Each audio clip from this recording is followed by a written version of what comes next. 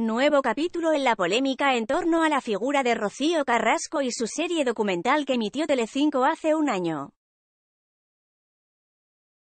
A lo largo de los capítulos en los que la hija de Rocío Jurado aseguraba haber sido víctima de malos tratos por parte de su exmarido, Antonio David, no han cesado las acusaciones por parte de todos los miembros de la familia.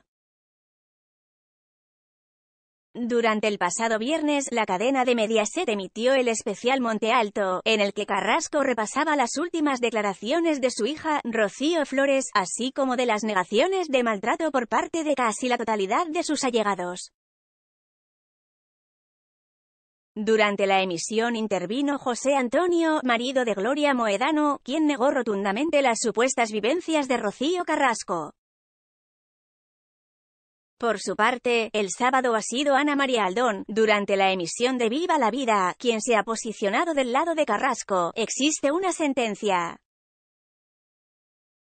Interviene Ortega Cano y estalla tras las declaraciones públicas de Aldón, esposa de Ortega Cano. Este ha intervenido en el programa dirigido por Emma García y su respuesta no ha dejado indiferente a nadie. Somos una familia que ha estado unida y que ha vivido cosas bonitas y ahora, no sé por qué ha tenido que cambiar de esta manera, manifestaba el que fuera marido de Rocío Jurado. Tampoco ha querido dejar pasar la oportunidad de valorar la intervención de José Antonio, de quien aseguraba que no es portavoz de nadie. Su ataque proseguía con dureza. La llamada fue muy desacertada porque él estaba muy distanciado del tema que se estaba hablando. No creo que él tenga conocimiento de las cosas de las que habló.